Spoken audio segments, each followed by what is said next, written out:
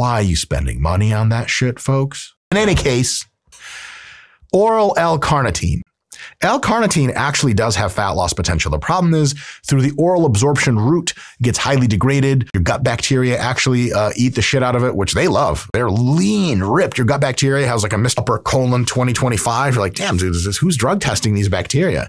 That's good for them. Not great for you because you end up with almost nothing to go into your actual muscles and going to fat loss mechanisms. So that really sucks. The mechanism here is that ostensibly L-Carnitine, or not ostensibly, in reality, transports long chain fatty acids into mitochondria where they would be oxidized, burned up, and then you don't have to have them on your body anymore. But unfortunately, much of that doesn't get into your actual fat areas. It just stays in your gut and gets eaten by gut bacteria. You can inject L-Carnitine if it's prepared properly, but geez, injecting so much anyway.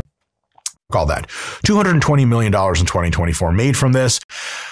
Here's the deal. Reality-wise, oral carnitine produces about 1.3 pounds of extra fat loss and no reliable lean mass bumps. It doesn't grow muscle. That's okay. Not every supplement has to try to grow muscle. 1.3 pounds of extra fat loss over 12 weeks is at 12% of tirzepatide's power. Why are you spending money on that shit, folks? You could. But is it a waste of your money? Probably.